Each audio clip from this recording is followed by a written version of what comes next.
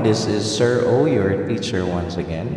So in our session today, we are going to talk about equations transformable into quadratic equations. So in this topic, this would somehow test your knowledge on the different mathematical concepts and principles that we have studied or we have discussed in the previous sessions.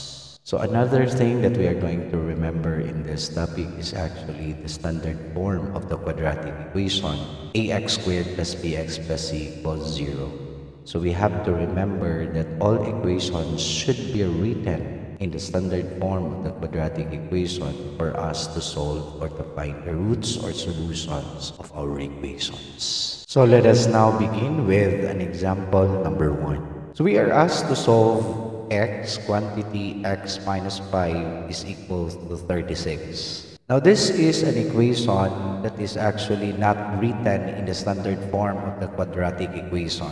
What we are going to do first is we are going to simplify this expression first by multiplying x by x, and we're multiplying x and negative 5. So we have x squared minus 5x is equal to 36. Now, since this is not yet equated to 0, so what we are going to do is we transpose first 36 so that we have x squared minus 5x minus 36 equals 0.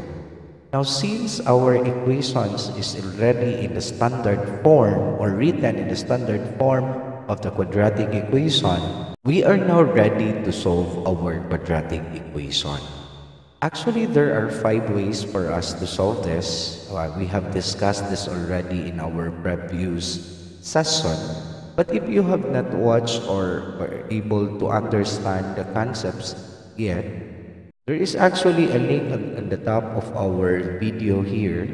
You can click this one first and watch these topics here and just go back to this tutorial. Now, since our quadratic equation, the coefficient of x squared is 1, which is imaginary, so we could somehow use factoring. So in factoring, if we can still recall this one, x squared minus 5x minus 36 equals 0, we will look for 2 factors, o maghahanap po tayo ng dalawang factors po, na kung i-multiply natin is negative 36, and if we add them, the result should be negative 5. So tama po kayo, that is x minus 9, x plus 4 equals 0. Diba po ang negative 9 times 4 is negative 36, at ang negative 9 plus 4 po is negative 5. So sa makatuwid, ito po yung factors natin.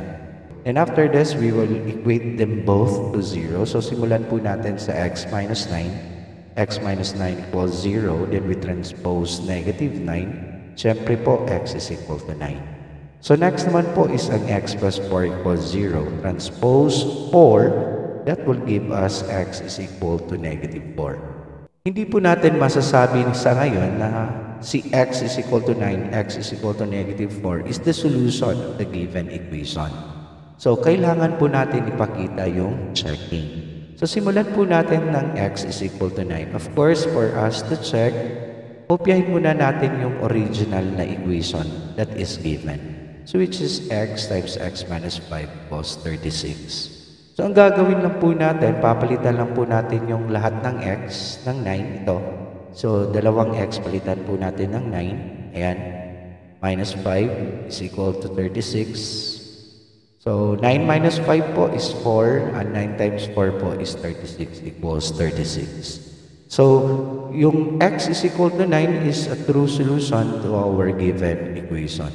So, tingnan naman po natin yung x is equal to negative 4. Totoo din po. Sa makatwid po, si x is equal to negative 4 is a true solution po ng ating given na equation. So, ang sagot po natin sa problem number 1 is x is equal to 9 and x is equal to negative 4. So, kung may katanungan naman po kayo, pwede nyo pong i-comment po sa baba. Malugod ko po itong sasagot. Question number 2. We are asked to solve quantity p plus 5 squared plus quantity p minus 2 squared equals 37. So, in this example po, ang gagawin po natin is, syempre, kopyahin po natin yung given na equation. What we are going to do here is we are going to expand, no? So, i-expand po natin ang p plus 5 squared at saka p minus 2 squared. Dalawa po ang paraan. Gagamitin nyo po kung magaling po kayo ng square of binomial, square binomial po ang gamitin natin. Pero in this tutorial po, ang gagamitin natin is ang pag-expand po na gagamitin natin ang FOIL method para maintindihan po natin yung process. So, pag-expand natin, ganito yung mangyayari. Siyempre, p plus 5, dalawa yan. So, we expanded them to 2. P plus 5 multiplied by p plus 5. Ganun din po sa p minus 2 squared. And after this, of course, we will apply FOIL method po. So, recall po natin yung FOIL method natin. So, if you notice, di ba, p times p po is p squared. 5 times p is 5p. P times 5 is 5p and 5 times 5 is 20. So, ganun din po ang gagawin natin sa pang-expanded na form po ng p minus 2 squared. So, kung napapansin nyo po, naka-highlight na po yung mga similar terms. So, ang ibig pong sabihin nun, we will be combining similar terms. So, if we combine them, if you notice, 5p plus 5p po is 10p. So, kinopya ko lang po yung p squared at saka 25. Ganun din dito, negative 2p minus 2p is negative 4p. So, dito naman po ay highlighted all the similar terms. So, tulad po ng p squared at saka p squared, 10p at saka negative 4p, at 25 at saka 4. So, ang gagawin natin, we will combine those similar terms. So, ang gagawin natin next is ita-transpose po natin ang 37 sa other side ng equation kasi po dapat naka-equate ito ng 0. So, we have 2p squared plus 6p. Ayan na naman ulit. We have similar terms which is 29 and negative 37. Simplifying that one, of course, 2p squared plus 6p minus 8 is equal to 0. Now, since po ang 2 is common in each term sa expression na ito, so we will multiply both sides by 1/2. So, mangyayari po, p squared plus 3p minus 4 equals 0. Kasi po, di ba, ma-cancel na po yung 2. 6 divided 2 is 3. Yung negative 8 divided by 2 is negative 4 equals 0. Now, since ang ating equation is already written in a quadratic equation or in the standard form of the quadratic equation, pwede na po natin gagamitin ang ating factoring. So, p squared plus 3p minus 4 equals 0. Maghahanap lang po tayo ng dalawang factor which is factor when we multiply is negative 4. Pag-add natin, the result is positive 3. So, syempre po tama po kayo. p plus 4, p minus 1. Diba po, ang 4 times negative 1 is negative 4. 4 minus 1 is positive 3. So, equate natin ang p plus 4 at saka p minus 1 equals 0. Unahin muna natin yung p plus 4. p plus 4 equals 0. Transpose yung 4 natin. p is negative 4. So, dito naman po, yung p minus 1 equals 0. Transpose natin yung negative 1. So, ang p po natin is 1. Again, hindi po natin masasabi ito na po yung solution unless po ipapakita natin sa checking na ito po ay ang true solution. So, sa checking po natin, syempre, simulan po natin sa p is equal to negative 4. So, kopyahin po natin yung original na equation po. Okay?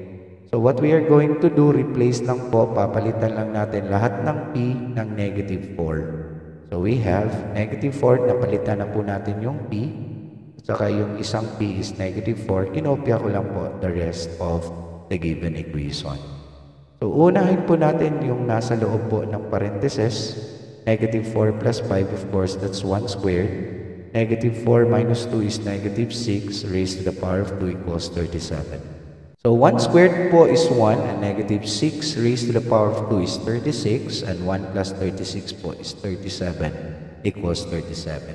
So, sa makatwid po, si p is equal to negative 4 is the true solution po ng ating given na equation. So, check natin yung p is equal to 1. So, ganun din po yung p is equal to 1 is the true solution of our given quadratic equation. Sa makatwid po, si p is equal to negative 4 at p equals 1 ang solution po ng ating given na quadratic equation. Example number 3. Itong example number 3 po is actually an example of a rational algebraic equation na pwede po nating i-transform into a quadratic equation. Siyempre po, ang gagamitin natin, siyempre yung given na equation, kopyahin muna natin. Now, what we are going to do here is, kukunin po natin yung LCD po, which is the x and the 4. So, 4x. So, yung 4x po, i-multiply po natin in both sides sa equation. Yan po. And after this, distribute yung 4x in each term po na nasa loob po ng ating bracket ngayon. Okay? So, mangyayari po 4x times 6 all over x plus 4x times x minus 3 all over 4 at saka si 2 times 4x. So, after this, if you notice po, pwede po natin i-cancel si x at saka si 4. Ayan. So, what is left now is 4 times 6 is 24, x times x minus 3, and 2 times 4x po is 8x. So, after this po, i-distribute muna natin yung x sa each term inside this parenthesis. So, we have 24 plus x squared kasi x times x is x squared. Si x times negative 3 is negative 3x is equal to 8x. So, transpose po natin si 8x sa other side ng equation. So, we have 24 plus x squared. So, negative 3x and negative 8x are similar terms. So, therefore po, i-combine po natin yan. So, negative 3x minus 8x, of course, it's negative 11x. I just arrange them para po maisulat po siya sa standard form ng quadratic equation. So, since this is already in the standard form, so pwede na po natin i-apply ang factoring. So, x squared minus 11x plus 24. Bakit factoring? Kasi yung coefficient po ng x squared natin is 1. So, madali lang i-factor. So, ulit, maghahanap po tayo ng dalawang factor na pag i-multiply po natin, ang result po ay 24, positive. And when we add po, dapat negative 11. So, we have x minus 8, x minus 3 equals 0. So, kasi po yung negative 8 multiplied by negative 3 is positive 24. So, negative 8 and negative 3, when you add them, the result is negative 11. So, equate natin both to 0. So, simulan po natin ng x minus 8. Transpose po yung 8 natin, x is 8. At saka yung kabila naman, x minus 3 equals 0. When we transpose negative 3, that is positive 3. And again, hindi po natin masasabi na ito na po yung solution unless po ipapakita natin ang checking. So, when we check po, sisimulan po natin sa una, which is x is equal to 8. So, ulit, kopyahin natin yung original na equation. Ayan. So, papalitan lang po natin ang x. Ayan. Ng 8, lahat ng x, palitan po natin ng 8. So, we have 6 over 8 plus 8. Pinalitan natin yung x ng 8 minus 3 all over 4 is equal to 2. So, 8 minus 3 po is 5 over 4. Tama po. Now, since itong 6 all over 8 ay pwede po natin i-reduce. So, it's divisible actually by 2. So, 6 divided 2 is 3. 8 divided by 2 is 4. So, yung 3/4 na po is ang atin na pong gagamitin plus 5 over 4 equals 2. So, since this is a similar fraction, kasi pareho po yung denominator, so add na lang natin 3 plus 5. 8 divided by 4 is equal to 2 is equal to 2. In other words po, na ipakita po natin na ang x is equal to 8 is the true solution po ng ating given na equation. So, check naman natin yung x is equal to 3. So, pinalitan ko lang po yung x ng 3. And of course, that would give us 2 plus 0 kasi 6 divided 3 is 2. 3 minus 3 is 0 divided by 4 is 0. So, 2 plus 0 is 2 equals 2. So, x is equal to 3 is also a true solution po ng ating given equation. So, in other words, si x is equal to 8 at saka si x is equal to 3 po is the true solution po in our given equation. Question number 4. Actually po, itong question number 4 is actually question number 15 ng 2019 Metrobank DepEd Math Challenge po. So, syempre po, ang una nating gagawin, kopyahin po natin yung given na equation natin.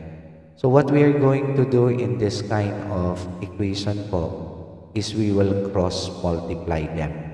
So, kumbaga, si 2x minus 3 at saka 4x minus 6, imo-multiply natin. At saka si 3x minus 8, 5x minus 11, imo-multiply po natin. So, we have 2x minus 3, 4x minus 6 po, at 3x minus 8, 5x minus 11. So, we will be applying here the FOIL method. So, if you notice, ang result po ng 2x minus 3 times 4x minus 6 is 8x squared minus 24x plus 18 by the use of FOIL method. So, ganun din po yung gagawin natin dito. So, the result is 15x squared minus 73x plus 88. So, next na gagawin natin is itong expression na to, ita-transpose po natin lahat sa other side ng equation.